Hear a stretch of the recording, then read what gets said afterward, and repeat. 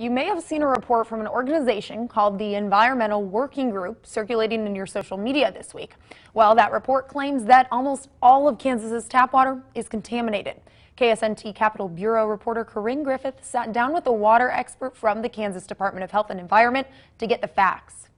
The report shows nearly all of the 870 water utilities in Kansas testing high for at least one contaminant.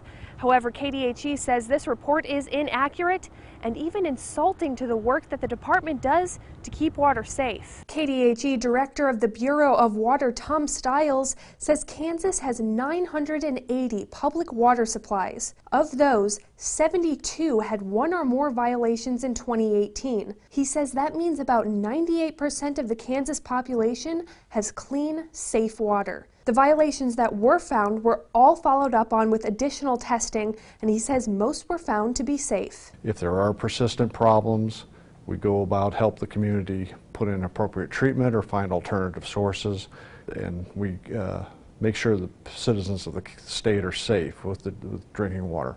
Our track record on this has been outstanding. The number of contaminants considered safe by the Environmental Working Group is much lower than that of the government, which in turn creates a higher number of violations. The EWG report also says the government doesn't regulate all contaminants. And Stiles admits there are water contaminants that are not currently regulated by the government, but he says that is why the health advisory levels are put in place, to keep Kansans safe.